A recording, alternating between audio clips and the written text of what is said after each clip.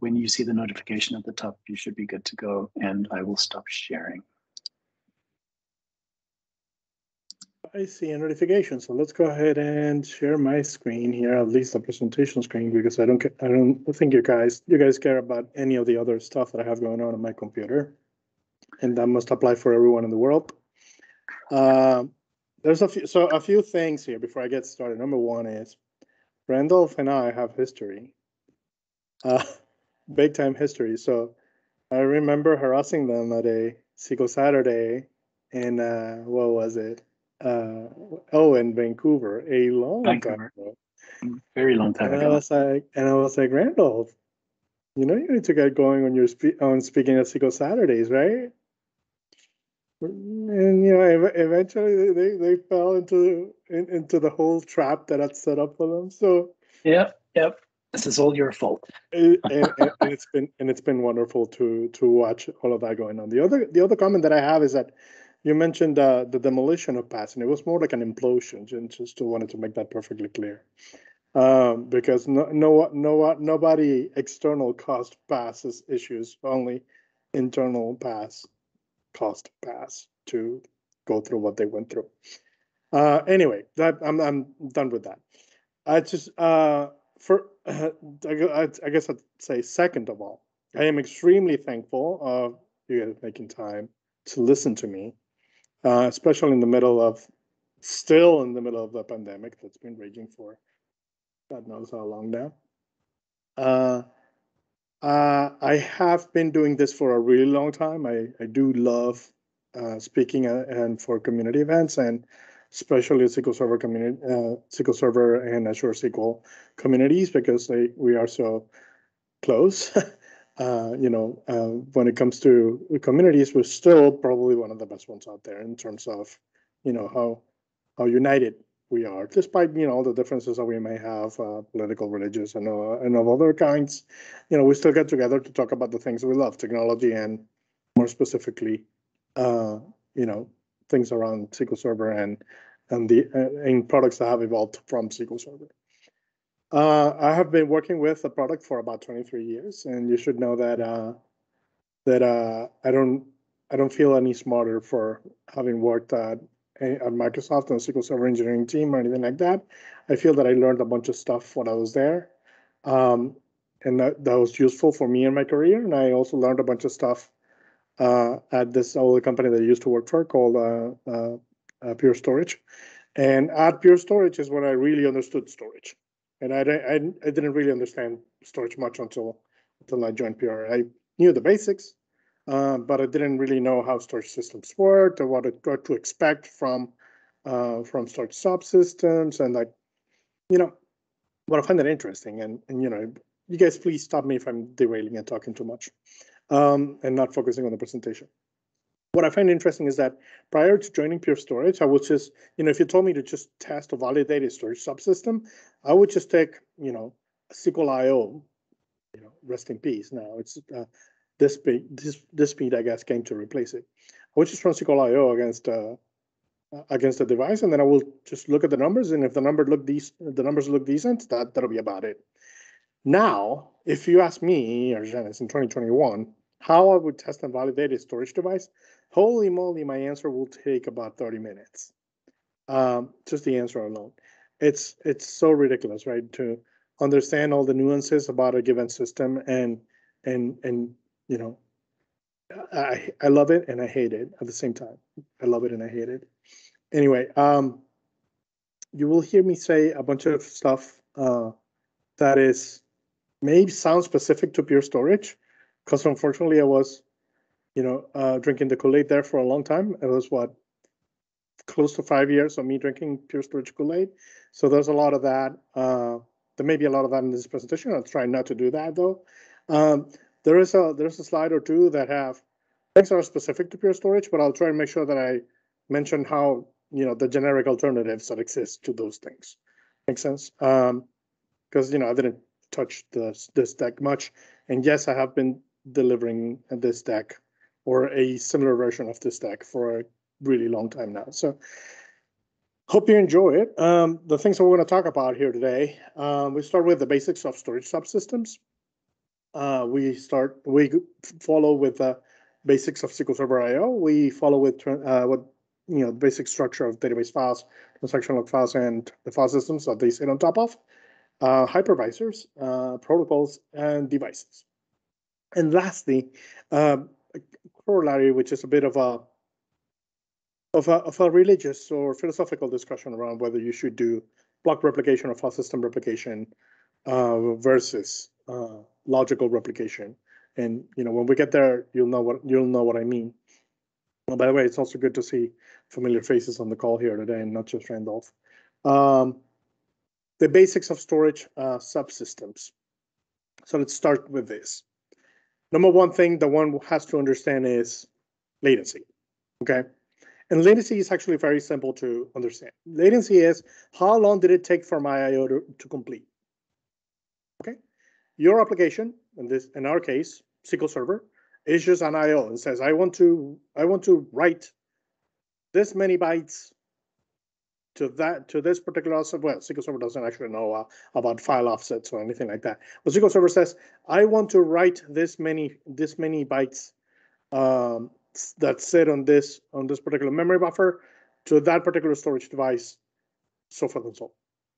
And it issues that I/O, right? It goes to the stack within SQL Server first.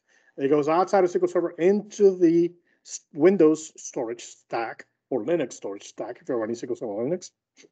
Hint, if you're actually running SQL Server Linux, you go through the Windows stack internally within SQL PAL, and then you go externally on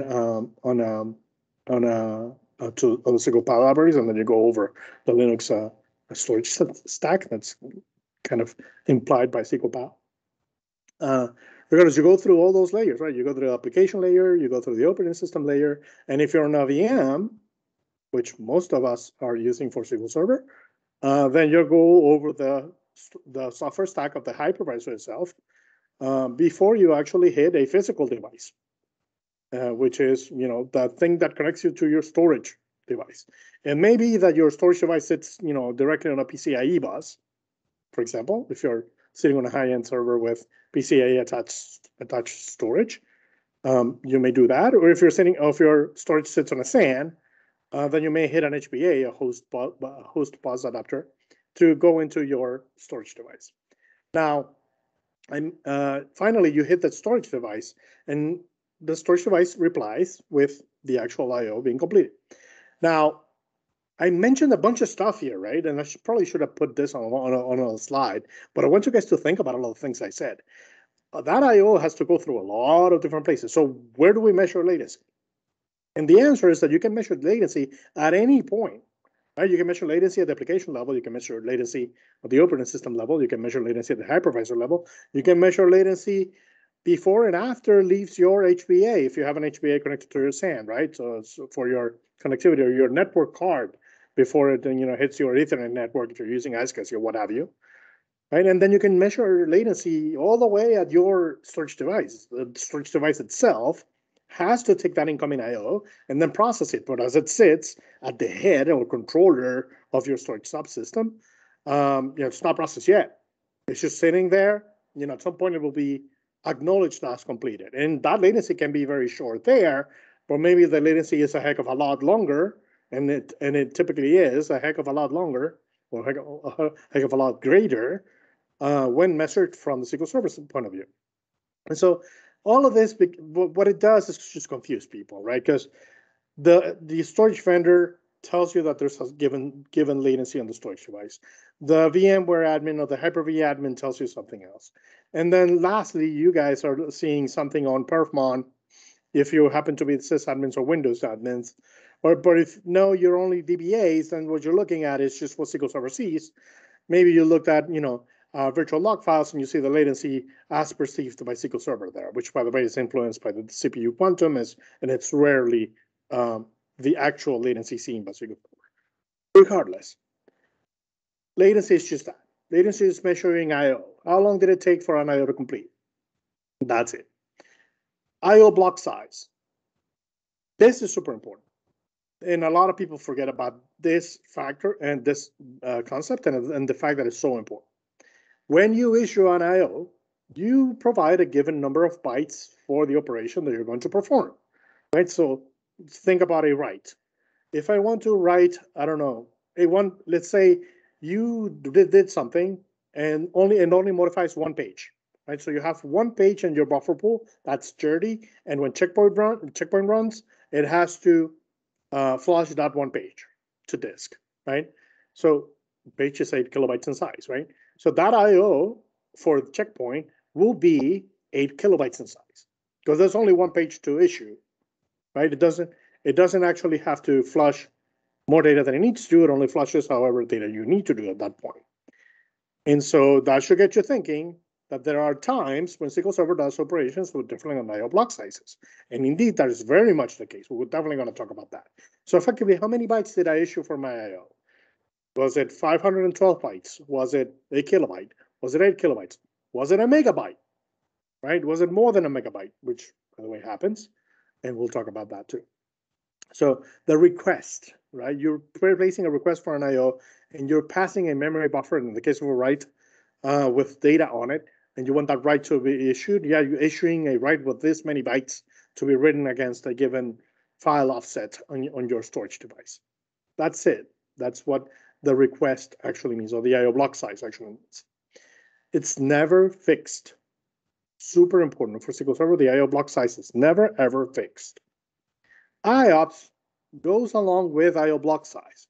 If I want to measure how many IOs I issue per second, which is effectively what IOPS means, I have to take into consideration that all the operations that I'm issuing may have a different IO block sizes, and hence I have to pick a given measurement for the for IOPS. So when somebody tells you, "Oh, my device does 1,000,000 IOPS," okay, at what block size? Maybe it does 1,000,000 IOPS at 412 bytes. That's not that impressive, considering that 412 bytes may be only used when you have a very extremely narrow table and you're blah, blah, blah. You're only generating a log record that is super, super tiny in a given kind of system. So that's not impressive, right? But if somebody tells you, that they can handle 1,000,000 IOPS at 1 megabyte IO block size, that's impressive because the amount of throughput or the bandwidth generated by such very large operation performed by all those IOPS at 1 megabyte. You do the math. That's a lot of data that you're being transferring. That's a lot of throughput. And so that's the next thing that you should understand about throughput or bandwidth. Effectively, add it up, aggregate it. How much data am I transferring per second?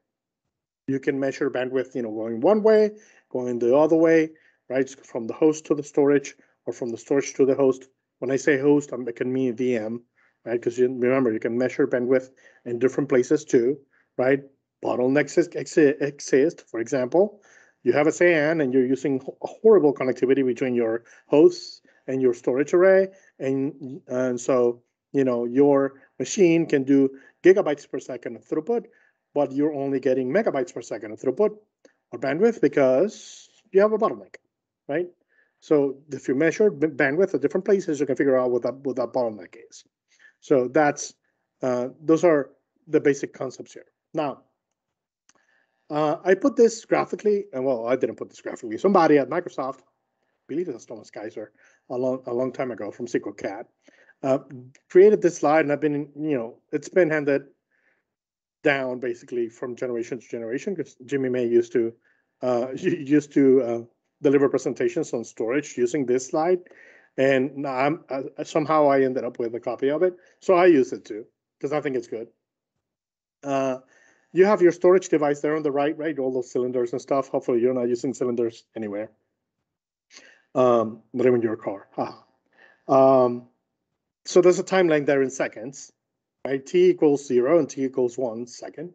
There's an arrow which represents transfers or IOs that are being sent from point A to point B. So the measurement of this seconds per transfer, which is the PerfMon counter that measures latency, right? That is effectively, how much time did it take me for a single IO to go from my host that sits on, the non-pointy end of the arrow to my storage device, right? So that's my latency simply. Now, throughput is added up all those transfers that are from different sizes, right? Remember, IO block sizes. If I take all of those sizes and add them up, I don't think the math is right on this slide, so please ignore that. Effectively, how much data am I transferring per second? That's my throughput, right? My disk transfers per second equals my IOPS. In this case, IOPS, I have 6 IOs in 1 second, so that's 6 IOPS, right? Obviously, I really hope that none of you have to deal with a strict subsystem that does 6 IOs per second. That'll be ridiculous. Maybe I believe human writing can be faster than that. Anyway, the other measurement there, the other PerfMon counter, or the other concept that matters there is the block size. Effectively, the average disk bytes per transfer will tell you, will indicate what your average block size is, the average IO request size is for your workload and during a given time. And so the other thing that I didn't mention before in the concepts is queue length, right? So search subsystems are all queues, right? You have a queue within SQL Server. You have queues at the operating system level. You have queues in the hypervisor. You have queues in the physical devices that sit connected to your storage device. You have queues in the storage devices themselves, and so forth and so on. It's queues all the way down. I literally named one of my presentations that way because that's just how it is. And if those queues are sitting completely empty, that means that you do not really have much workload, right? You're really not pushing more.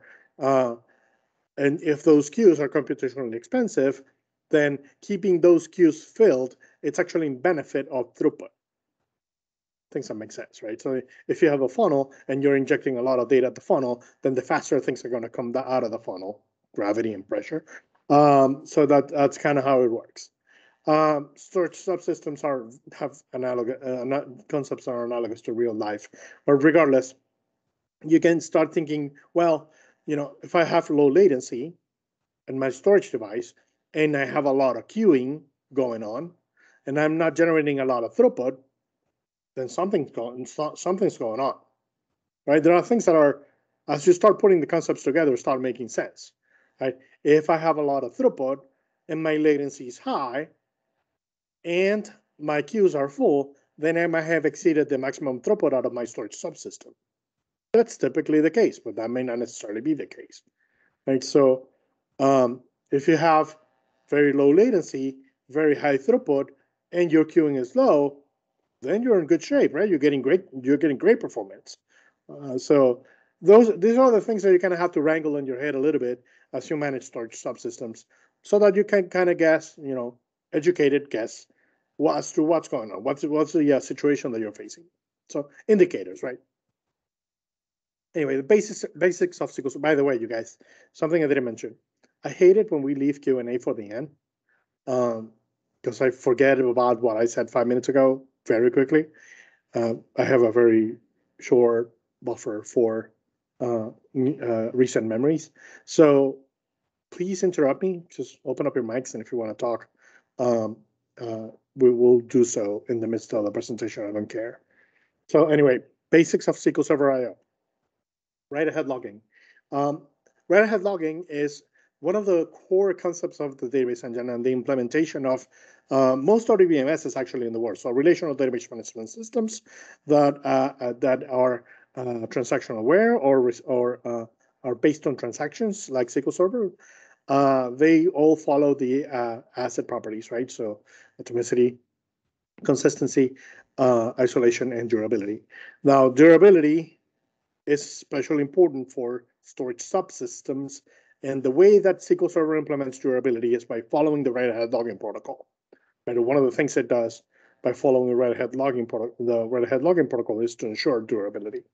So how it does that is it basically just does everything based on the log, right? Everything you do in SQL Server has to be logged one way or another. Okay, maybe not fully logged, meaning you're being very explicit on how you log things, right? But you are logging information about what's actually taking place. But because if you have to roll back, whatever you're doing, you need to have enough information in your transaction log to do so. And if the system crashes, right, you also have to determine whether whatever things you have done in your system have committed or have rolled back. All the transactions in your system have committed or rolled back.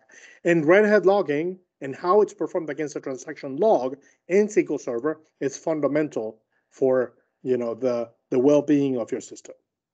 Now, the specifics of this are rather complex, but I will sum it up very quickly. Anything that you write to the transaction log has to be persisted all the way through without living in an area of storage that's volatile. Fundamental. Why is that fundamental?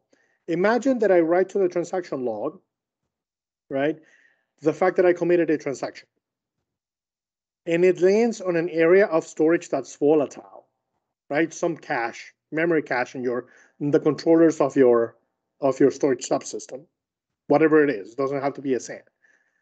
It landed in an area that's not backed by a battery, and it will not survive a system crash, right? Of any kind in any of the stages. So your storage subsystem dies, that data is gone. Your host dies, it never knew that whether that IO was completed or not.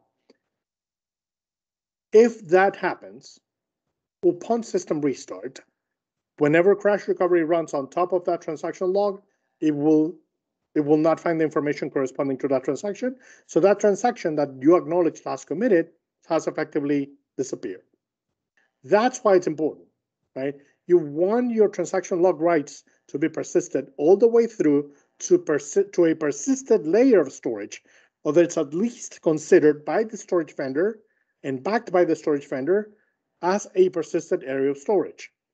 Like there are fancy storage arrays on which you issue writes and it may land on RAM. And those writes are not persisted, right? If it lands on a persisted memory device, that's different, right? Because it works like RAM, but it's actually persisted, meaning if your storage system dies, when it comes back online and SQL Server attempts to run crash recovery on top of that data, it'll find that whatever it was written before.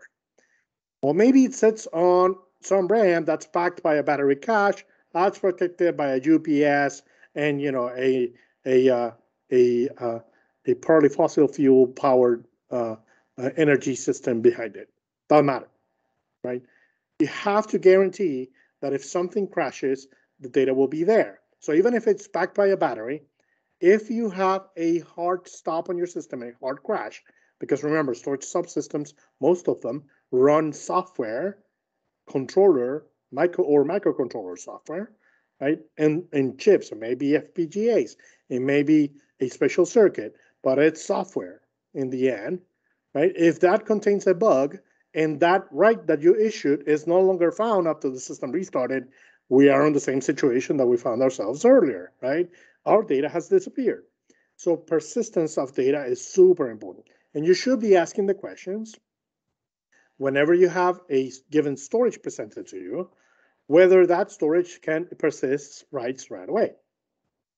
Then the easiest way to do that is just run SQL IOSIM on top of that. SQL IOSIM will verify that. We'll make sure that whatever you wrote is actually persisted all the way through. Right? Now, if your storage vendor is lying to you and lying to SQL IOSIM, that storage vendor will probably disappear from the market really quick. Right? And it has happened over the years, actually. Somebody showed up and said, oh, yeah, my storage subsystem complies with all that. It won't be a problem. It won't be a problem for SQL Server. It only takes one failure for that storage vendor to lose all of their credibility and no one ever to use them again. So I said a lot of things about the fact that, the writes have to be persisted. That is the only thing that you should really understand. Whenever you write to the transaction log, by the way, there's other cases where persistent writes all the way through are necessary, like log backups, for example. It's a case where you really need to understand, the persistence layer for your storage subsystem. That's about it. So checkpoint and lazy writer. This generates. You can imagine write-ahead logging generates its own storage pattern, right? Depending on your workload, you may be logging less, logging more. You're gonna read things from the log if you're doing things like replication or CDC or what have you. If you're doing AGs, you're gonna generate some other kind of pattern, right? So that's one pattern. Checkpoint and lazy writer, what they do is that they take dirty buffers sitting in your buffer pool and they flush them down to your data files. But they don't necessarily have to issue those IOs with persistence, right? All the way through, no cache, right? Why is that? Well, number one, that can probably give them an edge in terms of performance, and checkpoint can be a very bursty operation, right? Because you don't run checkpoint all the time. It's not like you flush every page every time you modify it. No, you don't. You just wait for checkpoint to effectively flush that dirty buffer for you and flush that page or that extent or that series of extents into from the buffer pool down into your storage. But that the aggregation of all of those extents being modified, all those pages being modified, can indeed become a throughput intensive operation. And as a matter of fact, in a busy system, you will see it. You'll literally see it. The bandwidth on your system may be like this, and then all of a sudden there's a spike when checkpoint runs. You see it, and it can get so bad that the database engine, SQL Server, has a tunable, a knob for you to limit the amount of throughput that it can issue when issuing checkpoint or lazy write operations. If you must know, it's the -k SQL Server.exe parameter. And so you can pass a parameter to change the behavior of checkpoint in SQL Server. Regardless, what I'm trying to say is, you can kind of picture that writing to the log is it's a latency intensive operation, right? Because I want to write to that log and so I can do stuff in my system right away, right? If I don't write to my log, I can't really move on, right? If it takes me too long to write to the log, you're miserable. And so that should tell you that whenever you can place your log in the fastest storage subsystem that you have available to you, you should do that, because that will give you the best performance. That's just how it works, right?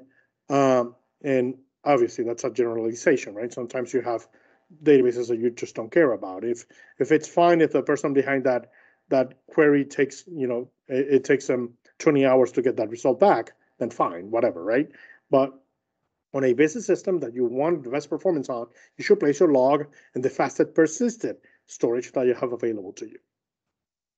In checkpoint, you should place your data files in probably the most throughput intensive IO storage subsystem that you can get that doesn't generate a lot of latency, right? That keeps the latency low even for individual IOs. So you see how these things start getting interesting. When do you need a storage subsystem that is, first of all, the first question you may ask yourselves, or you may be asking yourselves is there a storage subsystem that's fantastic and it solves all my problems and it handles every workload with no problem?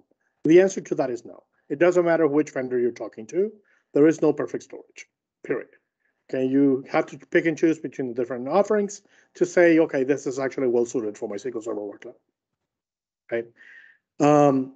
And the other thing is, you should also understand, what your workload pattern is. And I'm talking you through them so you guys can picture in your head what that looks like based on your storage, given your workload and your storage subsystem, how to match the two. Bulk operations is another interesting aspect of how you do things in SQL Server, right? You're not really writing much to the transaction log with bulk operations because you're only saying, I'm about to modify these extents. I'm doing things to these extents, nothing else, right? The extents get allocated in your buffer pool, and then you start dumping data into them, right? And so sometimes you have eager writes, meaning when you're issuing bulk operations against the buffer pool, immediately those things get written into the data files. That you don't wait for checkpoint and lazy write to happen. So you see, that's another pattern that will show you different things on your storage subsystem as you make those modifications to your database. Now, asynchronous I/O is a fundamental thing of SQL Server. Not even transaction log writes are synchronous in SQL Server, meaning SQL Server doesn't actually wait for acknowledgement of that I/O ever. It doesn't. So there are things that happen in SQL Server that may time out, right? Like when you execute a query, the command execution time of that query may time out by the application. SQL Server won't actually stop a query on its own unless you've configured certain things. The connection may time out, right? But on its own, SQL Server won't actually say, oh, that I/O just took too long, I'm going to cancel it. Because the engine doesn't work like that, right? The engine expects your storage subsystem to be available all the time and to be responsive. So it just sits and waits. But it doesn't wait for it with twiddling its thumbs. What it does is that it issues the IO, and then it constantly checks to see if any IOs have been completed. Right. So one thread may pick up. You have a worker thread working on a given task, right? And it's gonna issue that IO against whatever it is. So let's say you have a log write. Something generated enough log records, and that thread has now issued a log write. So SQL Server says, hey, I need to write this many bytes to this particular log file at this particular offset. Just go for it. And then what happens is that thread that issued that IO, immediately after it's done with that IO, it's available for somebody else to use. Right? Some other task can be scheduled on top of that thread. And so the first thing that every thread in SQL Server does when it starts is, do I have any IO? Do I have any IOs that have completed and need to be attended? Right? And need to be processed as now that IO has been complete. So that's how it works. Right? The engine will make some other thread may handle the IO that another thread wants to shoot. That's how asynchronous IO works within SQL Server itself. Now, that doesn't mean that SQL Server is like, constantly checking to see if any one particular IO was issued.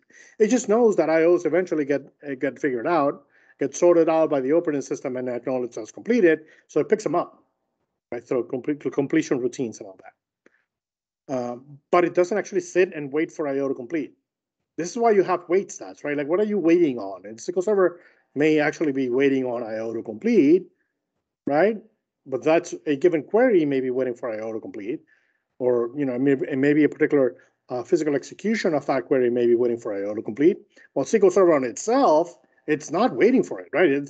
It issued that IO, and it knows that it eventually will happen, and this is why the engine is designed to handle things such as your storage subsystem being ridiculously slow and you having IOs that complete in over 15 seconds. And then you get that magnificent error in your error log that says, oh, your IO these many IOs took way long to complete for this particular database. This is how SQL Server works, right? So asynchronous IO is a fundamental concept of it. The other thing is that's critical is if you see in your error log, if you see this 15-second thing, you should be screaming. Like, there's no reason on earth that you should have any system waiting, with a latency of 15 seconds. That's ridiculous. You should be saying something about it. You should be telling the folks who manage your systems that it's unacceptable, and you need to size it and you need to do whatever, right? Or the workload maybe doesn't fit anymore. Like, let's figure it out. Attend to that issue because it's going to make everything worse from there. It's only downhill from there. And if you ever see a message in your error log saying that SQL Server is actually issuing synchronous IO, oh my God, do you need to start pulling your hair? I don't have hair to pull, but if I had hair to pull, I would pull that hair. Okay, if I saw that message. Because what it means is that SQL Server is actually dedicating threads to wait for IO, taking threads away from the rest of your processing. And that is a problem, a big problem, right? And that does happen occasionally, especially when you have mismatched sector sizes. And you guys may be connecting the dots in your heads right now.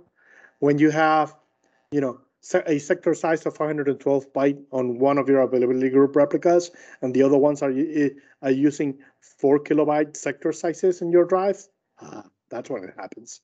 And then you start seeing synchronous IO, and then the performance is tanking bad. So keep an eye out for that.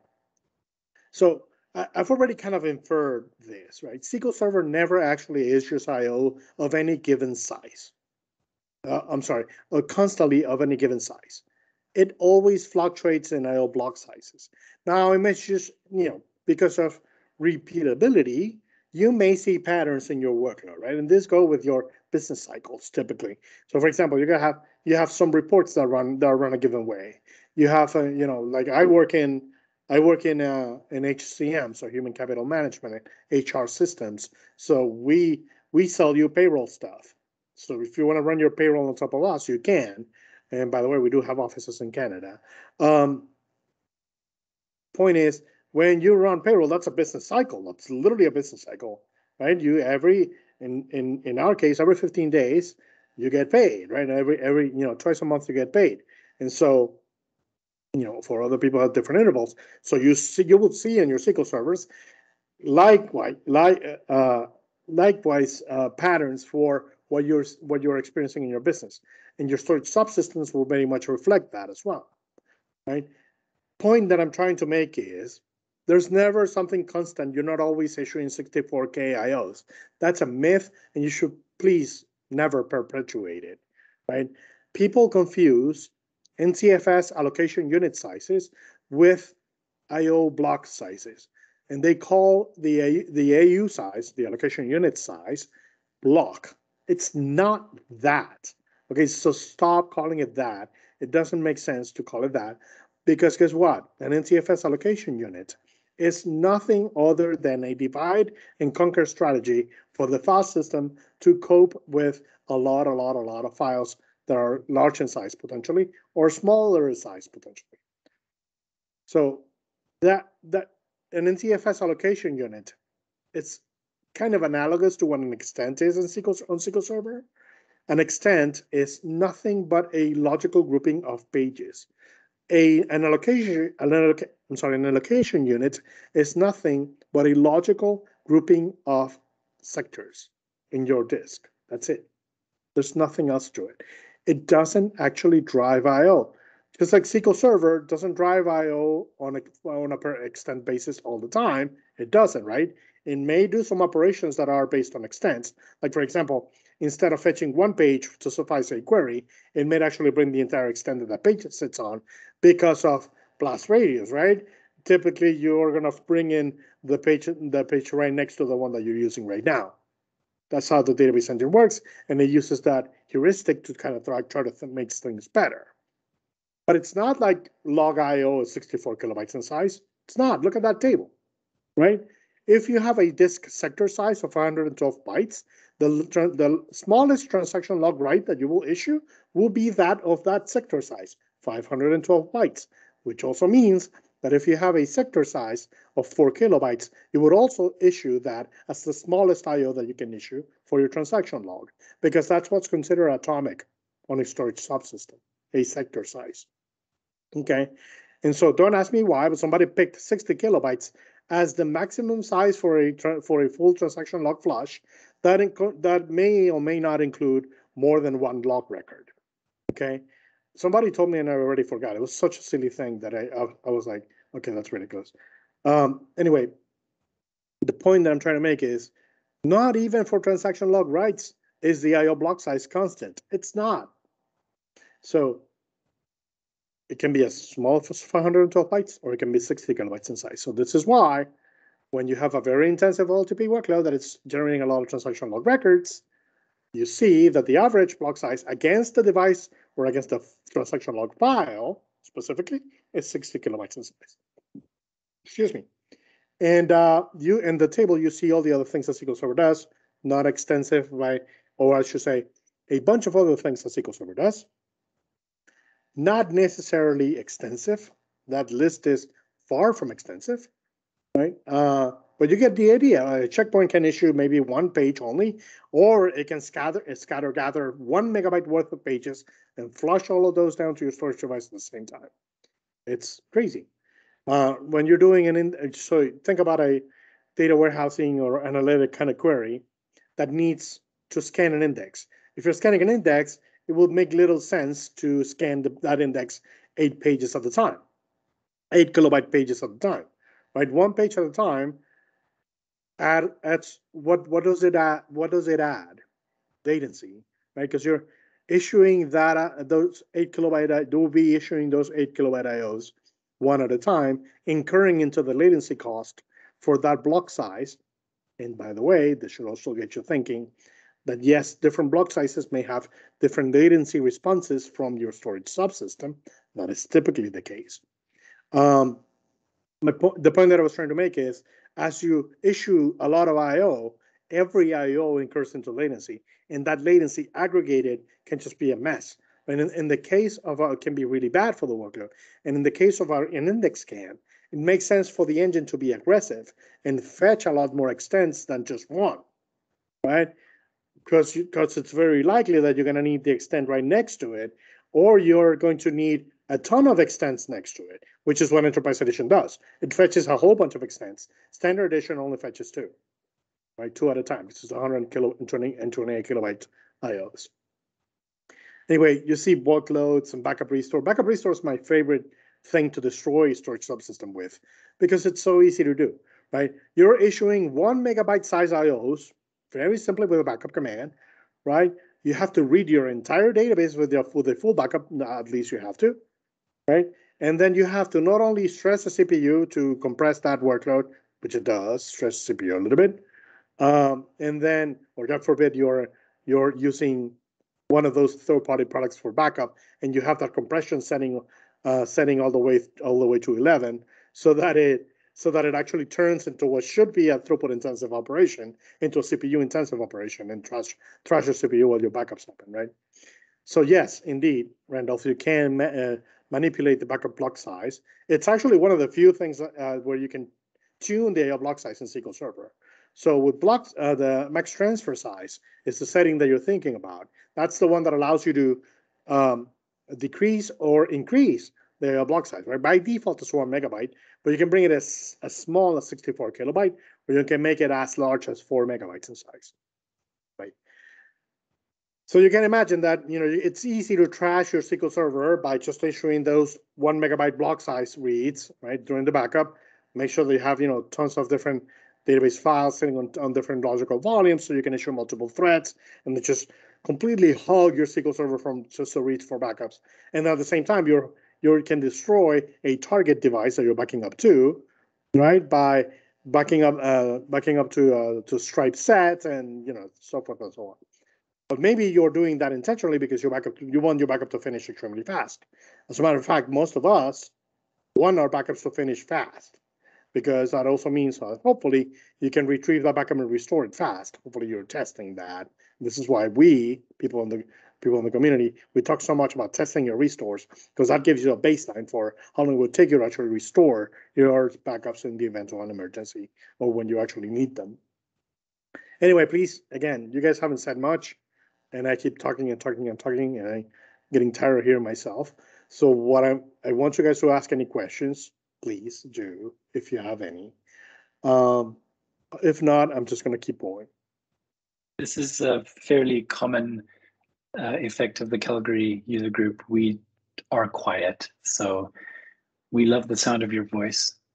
So, so please. The group may be quiet. I know you are not quiet. Yes, but I inherited them. Okay, fine. So anyway, let's talk a little bit about... Hey, be nice to us. This is not cool, man. We're busy learning. All right. So database files, transaction log files, and file systems. Now, I'm going to talk about file systems specifically, right? Your database files, so your transaction log files, happen to sit on a file system, okay? There are some situations where you don't really need a file system, right? So if you think about what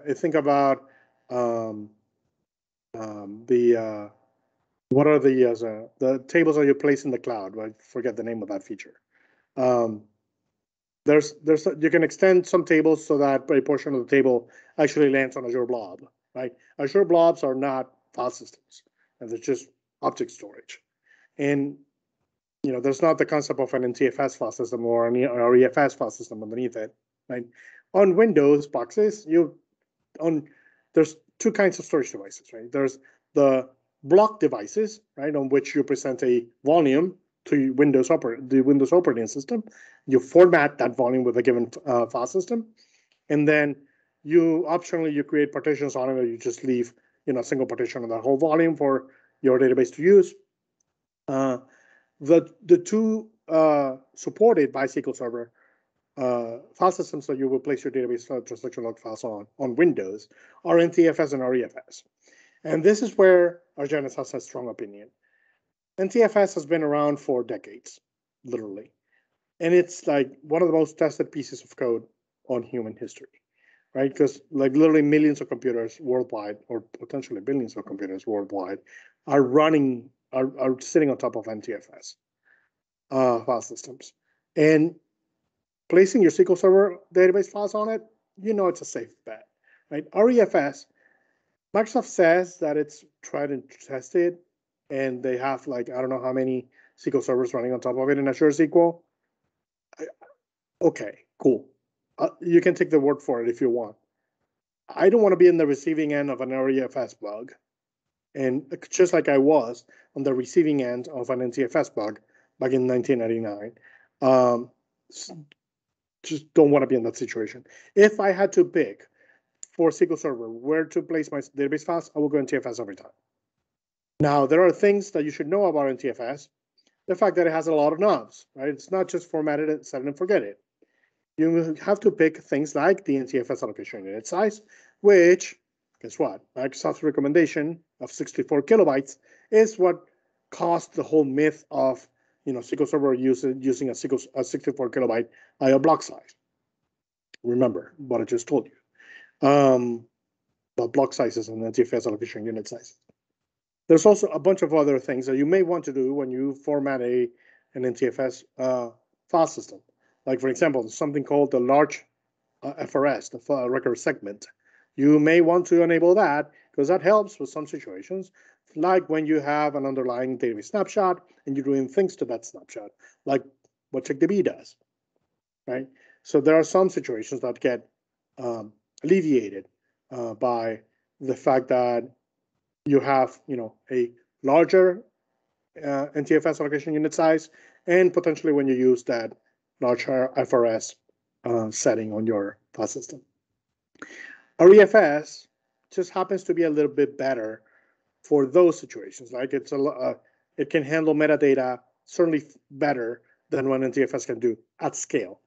But we're talking millions of files and so forth and so on, and it doesn't have that underlying issue so much, but still has its own issues.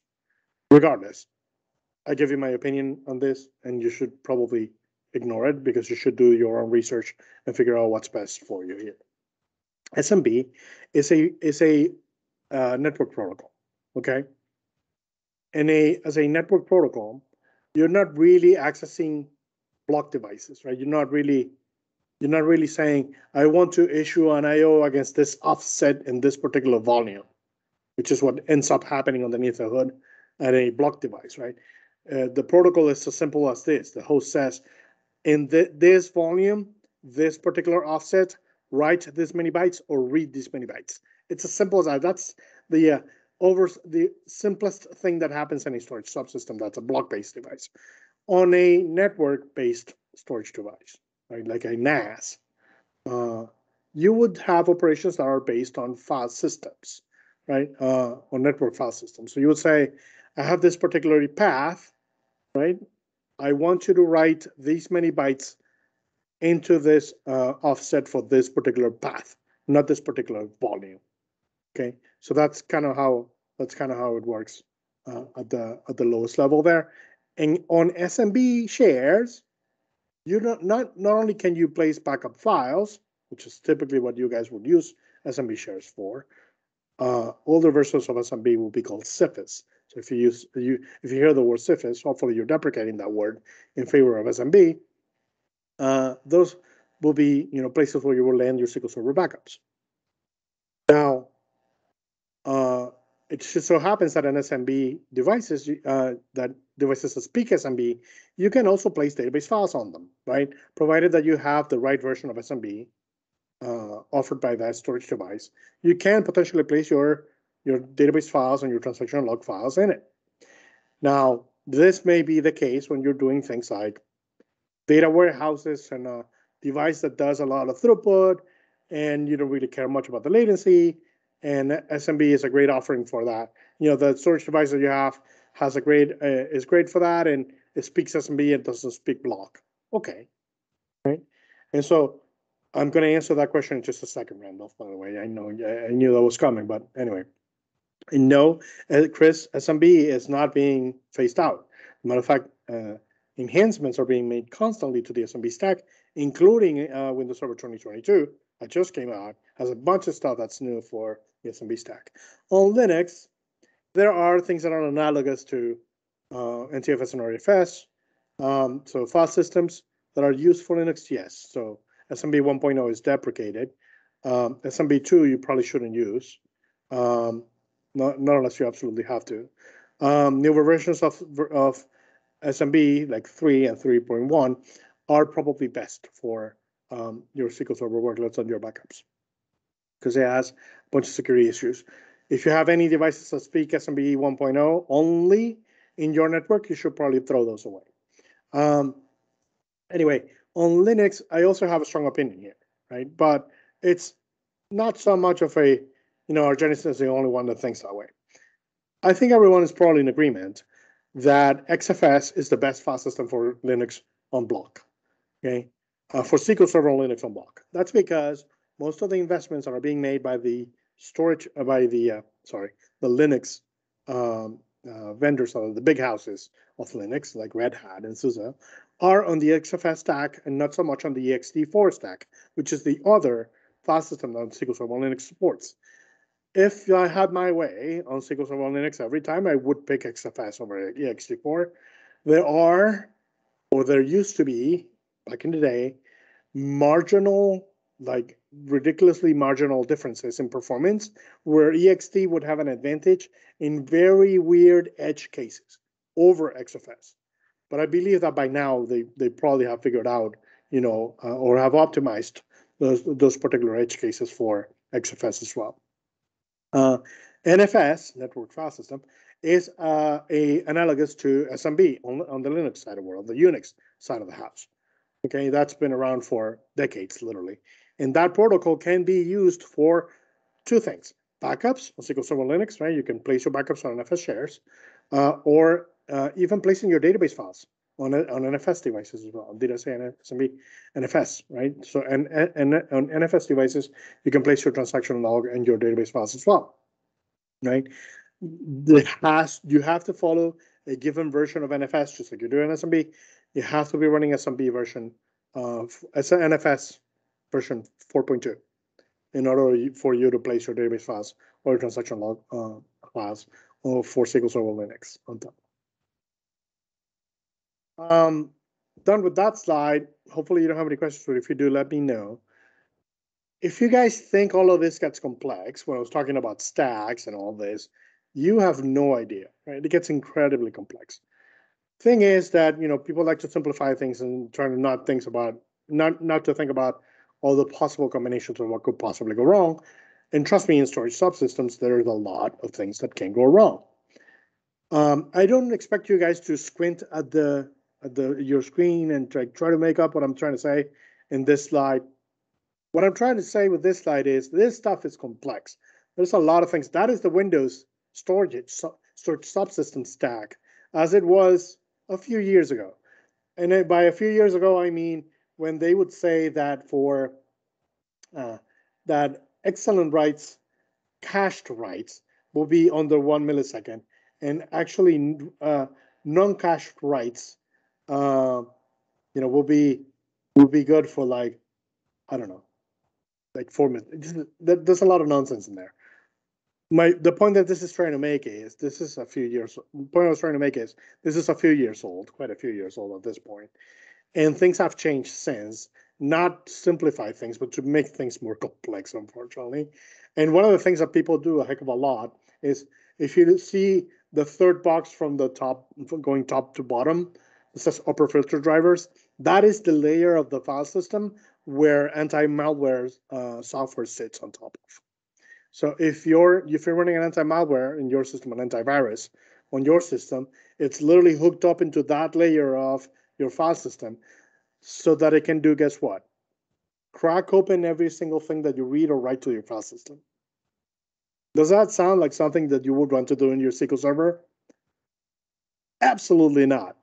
And it's such an absolute no way that you will ever want to do that I don't even want an antivirus installed on SQL Server. Like me personally, I would never install an antivirus on a SQL Server. There's just no good reason for it, right? Everything that you can monitor on SQL Server, you can monitor outside of SQL Server. And especially when it comes to Windows and Linux, when it comes to I/O, right? You shouldn't try to make up what SQL Server is trying to read or write from disk, because it's not malicious. SQL Server on its own is not malicious, right? We're not talking SolarWinds here. It's a completely different mentality when you have a database server, right? It's just writing pages back and forth from disk and things to a transaction log. Anyway, the other comment that I wanted to make regarding this is, if you have to install an antivirus in your SQL Server, then you probably want to disable reading and writing from the database files, because you want to exclude your database files from them, including your backups. Because like I said before, in the case of transaction log backups specifically, if SQL Server has to issue synchronous I/O, now you have to add the cost of your anti-malware solution, cracking open everything that you write, and trying to figure out if that is a good thing or a bad thing written by some kid in Russia. Like you don't. This is not the thing that you should care about in SQL Server, and you should just disable all that nonsense. Hypervisors. I just wanted to highlight this. All that complexity that I showed on the previous slide, that is just what sits on the storage subsystem, not even the entire application subsystem, which SQL Server is very complex and has a lot of those. That is just what runs inside of one of the guest VMs that run on top of all that. So like the blue thing, the blue layer there, the blue little area, that's just one VM, right? Running all that complex code in there. And you have all these things that are underneath the hood of that, right? And your VMs are typically running things in user mode, meaning they're not, you're not really switching your CPU into kernel mode these days to issue I/O from your VMs, right? Your VMs are just requesting something of the hypervisor in the end. The hypervisor just says, okay, let me try to do my best here with that particular request. And that's exactly what happens. So your hypervisor essentially almost makes no guarantees about anything. It'll try to give you CPU when you ask for CPU. It'll try to give you memory when you want memory. You can make a reservation of memory or a reservation of CPU, but typically the hypervisor vendors will tell you not to do that. And then, or maybe they let you memory and but not CPU. Anyway, in the end, all you're doing with a hypervisor is to share hardware, right? This is why in the cloud, all you run is VMs, because they don't want you to take any one given host unless you pay for it. And if you have looked at the cost of specific dedicated hosts or even physical hosts that some cloud vendors like to sell you, it gets expensive really quick, right? So you're basically taking real estate on the data center at that point, and that's a problem. A problem that gets only dealt with money, right? Anyway, all I'm trying to say is, it doesn't matter if you run any of these guys, right? You are going through something like this. This is a VMware specific stack. I get it, but I'm trying to highlight one thing. If your hypervisor or your VMs are poorly configured, you're gonna have a lot of extra work on the hypervisor, because you're trying to deal with a VM that doesn't really play nice with that hypervisor. And if you're issuing I/O and your hypervisor has to handle I/O in kernel mode for that particular VM, there's a lot of I/O context switching between user mode and VMs when it comes to that part of the code to handle that I/O. So a lot of hypervisors these days, including VMware, have these things that are called paravirtual drivers, right? Not just for SCSI, but for a whole bunch of other things, so that you don't have to transition between user mode and kernel mode just to handle I/O, whether it's regular storage I/O or it's network I/O. So this is something that's important to kind of understand. You have all this complexity when it comes to storage. The hypervisor being poorly configured, your VMs being poorly configured, only adds to that and can make your life 20%, 30% worse. I'm talking performance numbers, right? Obviously. Hopefully it's clear though. use the facilities that your hypervisor give you to achieve better performance in the I/O side. Right?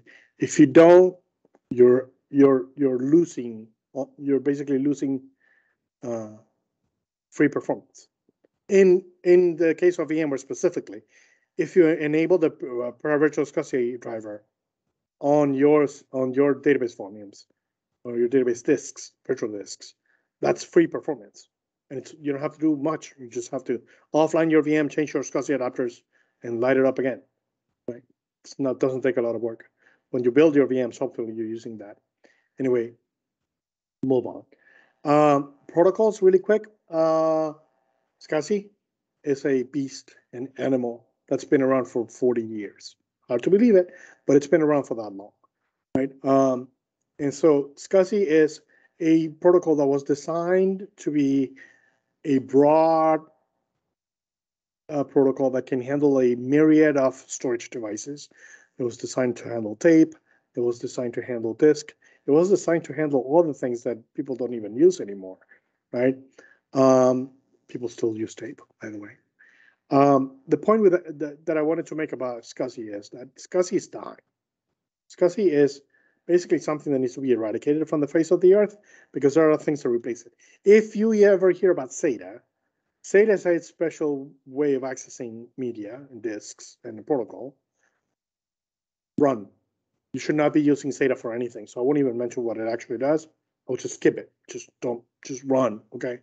Fiber channel, though. It sounds like Fiber channel is really old, and it kind of is. Right? It's been around for a really long time. But Fiber channel is actually really good for storage area networks. Okay, Fiber channel is both a protocol, meaning you're going to be accessing your storage devices using that protocol, your storage network, or your storage array using the device, and a media type. So there are some disks that only speak that particular protocol. Okay, just like there are disks that only speak SATA, for example. There are disks that are only Fiber channel disks that can only speak that particular protocol. Right. So what happens for Fiber channel is that typically you have SCSI requests being placed on top of Fiber channel. Okay, that's how it goes. And likewise, you have iSCSI. iSCSI is more of a protocol that's used for routing, right?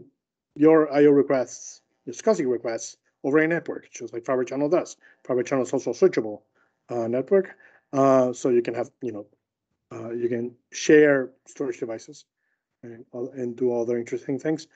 iSCSI, much in the same way, is switchable and routable. You can connect to a iSCSI device that sits, halfway across the internet. Hopefully, you're not doing that. But much in the sense that you actually access S3 devices today in Amazon, and your computer sits, at home or your data center. You could do that with iSCSI as well. It's actually a good protocol still. And with the newer improvements that have been made to Ethernet networks and the iSCSI protocol itself, the marginal gains in performance you get from going Fiber channel over iSCSI have effectively faded out. So if you're using 40 gigabit Ethernet and so forth and so on, iSCSI is probably going to run at a very good speed comparable to Fiber channel. The one thing that you should know about is that there's a new kid in the block regarding protocols. That's NVMe, Non-Volatile Memory Express. I don't know why it's called that way, but it's ridiculous. It's a protocol that was really designed to also be a broad spectrum protocol that can be used against a lot of different media, but it has at its core effectively a very highly parallel design, right? It's designed to be not as chatty, but really able to handle a lot of different I/O happening at the exact same time, which is how most storage subsystems today can be accessed, right? Especially those who are based on flash or are based on Optane memory, right? So 3D crosspoint. Those devices don't really benefit from you issuing sequential I/O, right? One I/O after the other, but rather open up a lot of different queues and start issuing I/O against them. That's how you get the best performance out of them, the most IOPS and the most throughput out of them. And so just like SCSI is by itself not a routable protocol, and you have to encapsulate it on top of Fiber channel or iSCSI, there is NVMe over Fabric. which allows you to encapsulate NVMe requests, NVMe the protocol, right? That end up on a storage device over a routable switchable network. And there's a ton of flavors of NVMe over Fabric. There's NVMe over Fabric over Rocky V2, for example, which is RDMA over Converged Ethernet V2. That is an Ethernet network. It looks like a nice SCSI network, but it's so much better, right? There's also NVMe over TCP, for example. So now you can do routable, over the internet requests, right? And some of the cloud vendors are actually actively looking into NVMe over TCP. It's an interesting one. The lowest latency one that I've seen thus far, NVMe over Fabrics.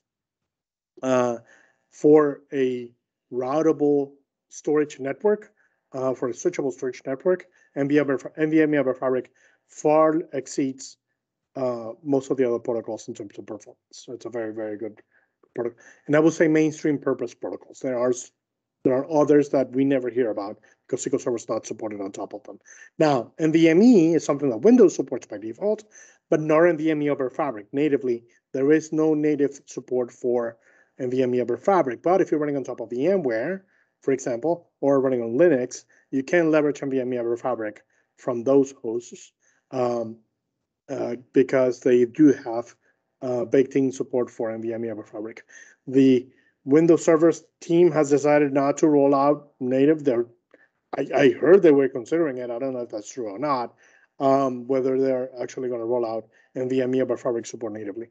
I would argue that not doing so, it's kind of like slapping the face for the customers because this is where the industry is going in general, right? Most of the storage industry is switching in favor of NVMe and NVMe over Fabric.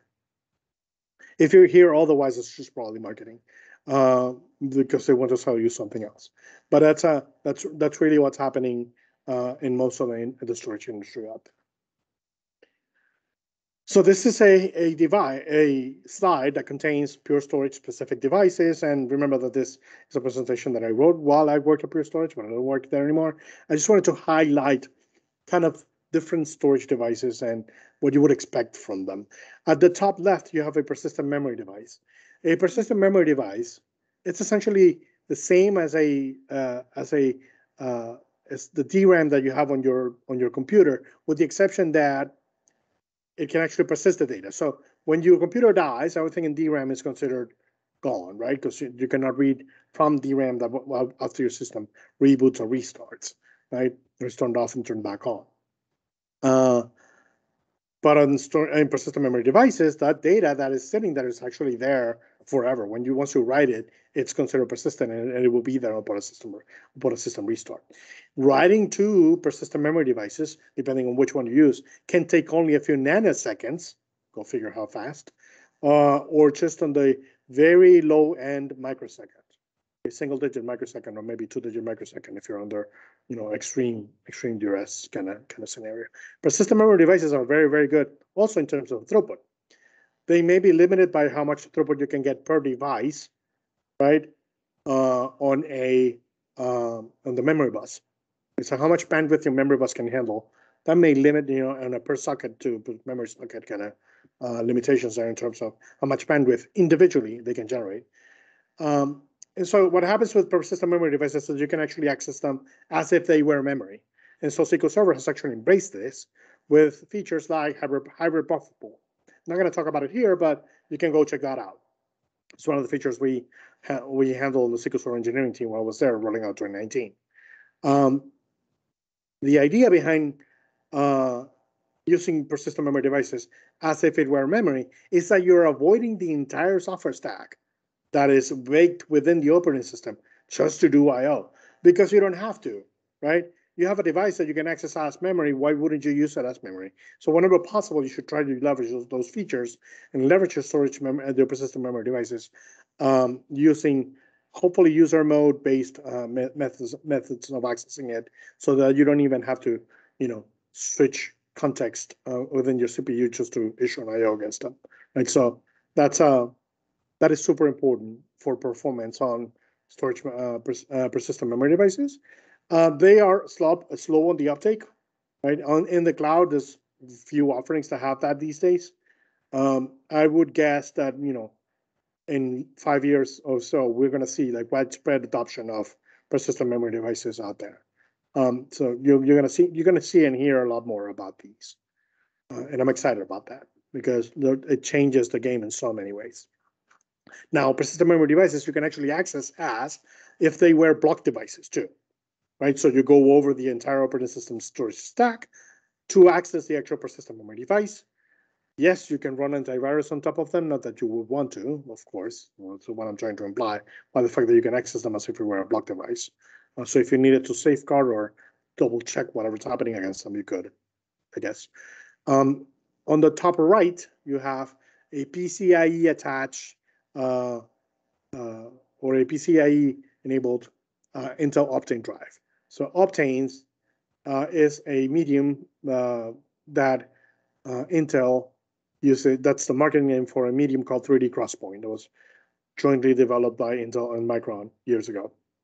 Now, the bus where it sits is no longer the memory bus, as if it were a memory device.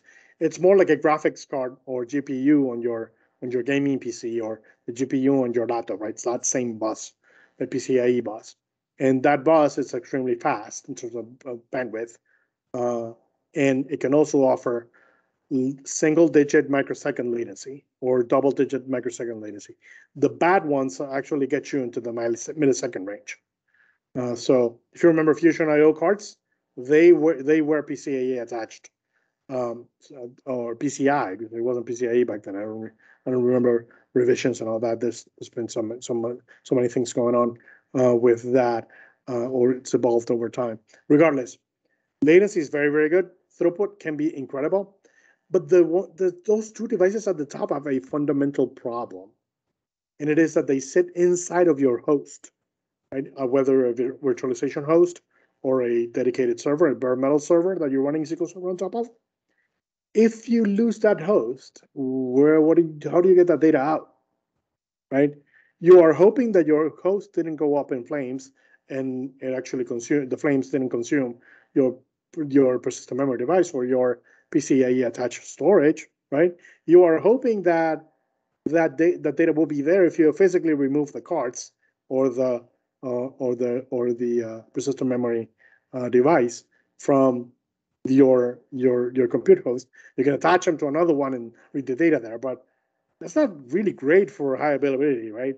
So what people do is that they use other mechanisms for replicating data within those devices so that if you do lose the host, you have that data safeguarded somewhere else. So they use availability groups, they use file system replication stuff like SIOS or storage replica on Windows Server. They use hypervisor-based storage replication stuff like VMware's SRM, so forth and so on. People use a whole bunch of different things just to get that data replicated from those devices that give you excellent performance, but they have to be attached to the bus, right? They have to be attached to the motherboard or in your servers. And so this is also why when you have these devices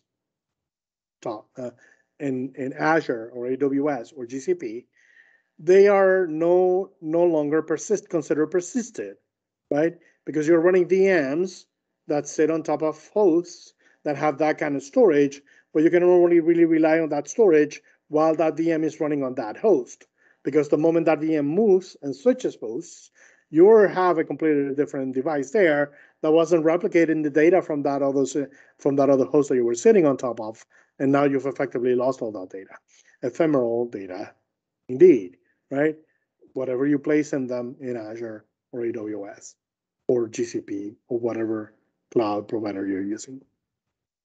The devices that I have at the bottom, and again, I picked Pure Storage representative devices here, are a block device, right? A block storage array. The one on the left is Pure Storage's flash array. And the one on the right is Pure Storage's flash plate, which is a NAS, more like a NAS device. They call it file and object, but it's really a fancy NAS with object capabilities. The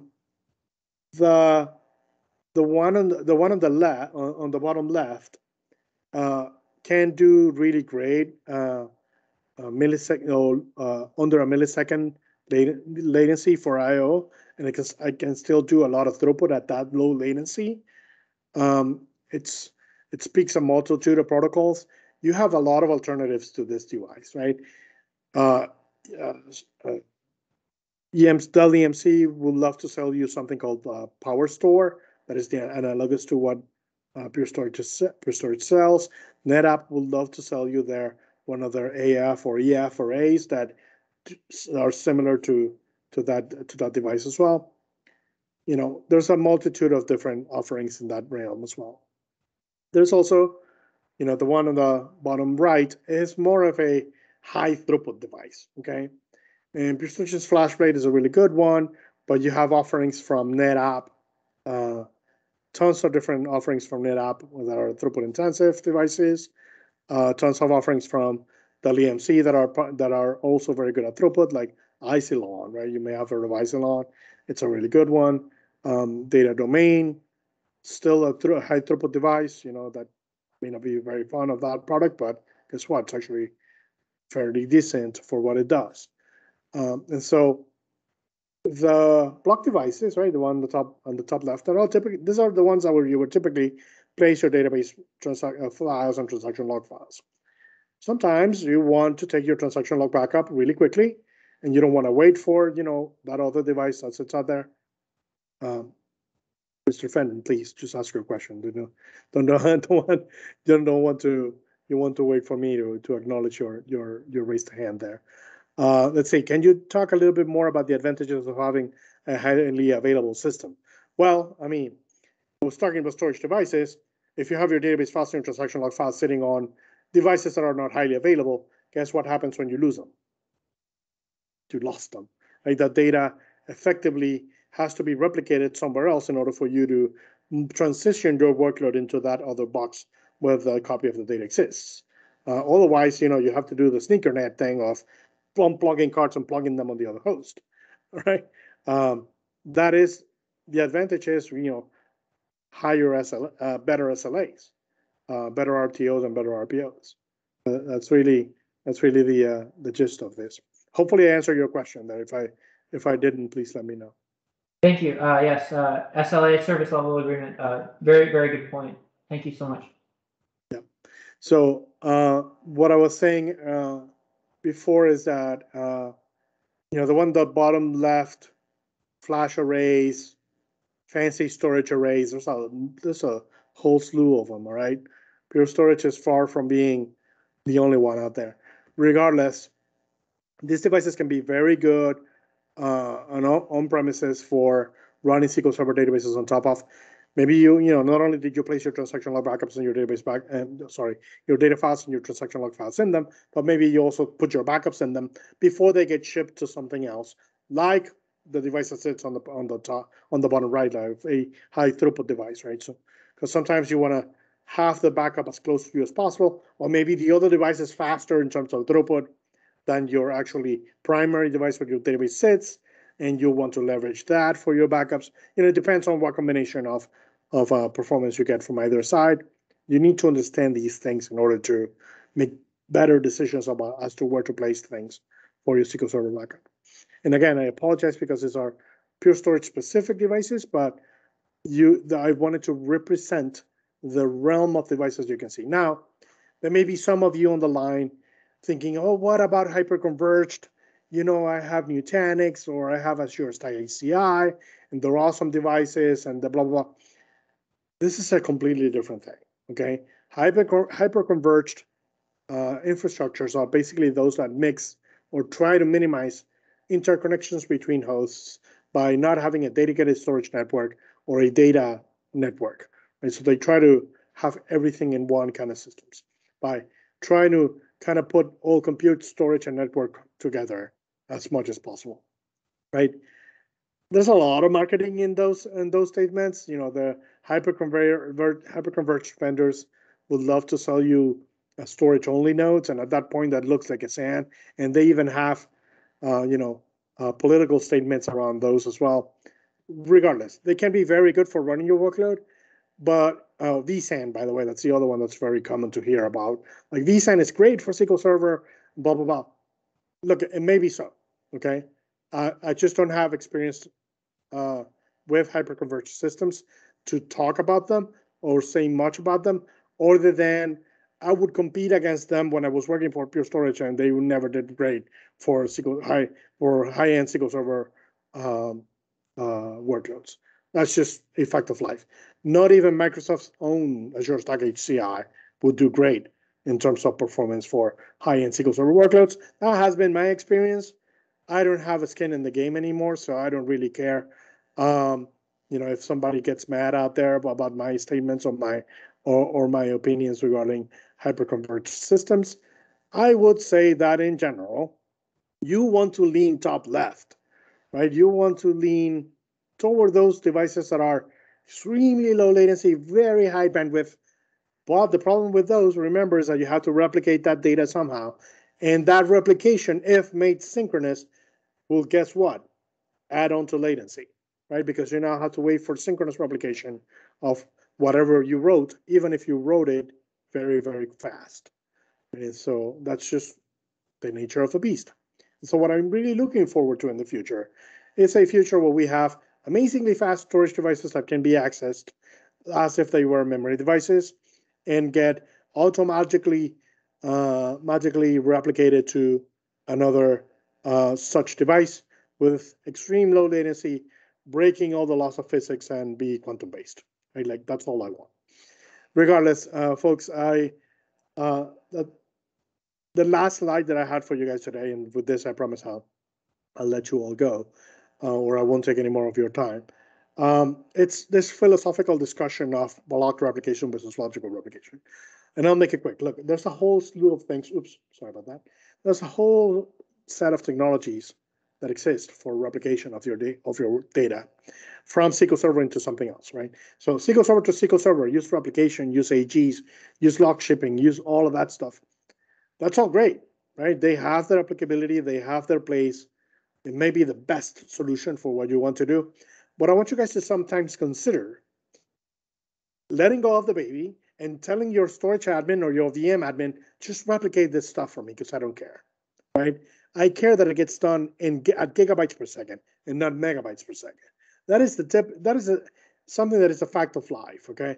Block replication, that it's mindless and dumb as it possibly can get, and can replicate data as fast as it goes from point A to point B, right? I got a buffer of data, I replicate it. Boom, boom, boom. I don't crack open that buffer of data and look into it to see what I actually have to replicate, which is exactly what happens with logical replication, right? You're looking at sets of data, going through a stack of things to get replicated, blah, blah, blah, complex code inside A, complex code inside B. If I can just rely on my storage subsystem to just replicate stuff as fast as it can possibly be replicated, why wouldn't I do that? And so a lot of us have been kind of brainwashed into this. You got to use availability groups all the time, and you got to use lock shipping all the time, blah, blah, blah. You know what? Sometimes it's just easier to rely on your storage subsystem to do things. So matter of fact, think about what Azure does, or AWS, or GCP, or Oracle do. All of them do. When it comes to high availability of their own stuff, they're replicating their storage, right? Because they don't want to have, you deploy this VM that actually does the replication of so forth and so on. Sometimes they will sell you that too. Like Oracle will sell you anything these days, right? But they have done that for decades, and why would they do any differently now? Point is, if you have a facility for replicating data in bulk, bandwidth intensive, why wouldn't you use that on top of whatever fancy logical replication technology you want to use? If all you want is your data replicated, and that technology can offer you pretty good guarantees on data recovery and RPOs and RTOs, why wouldn't you use that? People get hung up on, oh, but I have this other SQL Server instance over there, and I don't want to rely on this, and I don't really talk to the VM admin, I don't really talk to the storage admin. Like, you guys need to get over all that, okay? You need to talk to people, just like, unfortunately, we as humans, there's nothing else for us to do than interact with other humans, right? That literally have to do that at work too, right? You have to talk to your VM admin, talk to your storage admin, and tell them, hey, look, guys, I'm doing this, but I'm really not getting great throughput. Or God forbid, you're running into the situation that your availability groups, redo queue is measured in like hours. I've seen that. And so the point I'm trying to make is, if you have something that just ships bytes fast, use it. So most of the time, it makes sense to use it.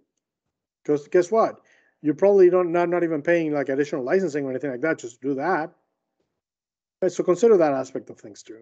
As you design and develop your systems, that's just something that should be like top of mind for you guys. Whether do you want to use logical replication or block-based replication, storage-based replication. All right, that said, I want to thank you guys again for giving me a chance to speak to you all. Thank you. My email address is there. My LinkedIn is there. My Twitter comes with a warning because, yes, I occasionally throw the profane tweet here and there. They're funny, though. I try to keep them funny. But anyway, let's connect. I'm always eager to hear about you guys and what you do. And we all learn from each other. Clearly, this is one way that we do so, right? Like we do these presentations for user groups and stuff. Just like that, let's get the conversation going, whether here on Twitter, on LinkedIn, or whatever your favorite way of communicating with other humans is. Happy to hear from you all. Thanks, you guys, for having me today. I appreciate it. Thank you very much. We appreciate that. Great presentation. I would like to encourage folks to, if you have any questions, to send them through to Argenis when you think of them. Just like my Twitter has a warning on it. We're real people. We have multiple sides to us. So thank you again. It was a great in-depth discussion. As I mentioned earlier, we are recording this, so I am just going to press stop. If I can find the button. And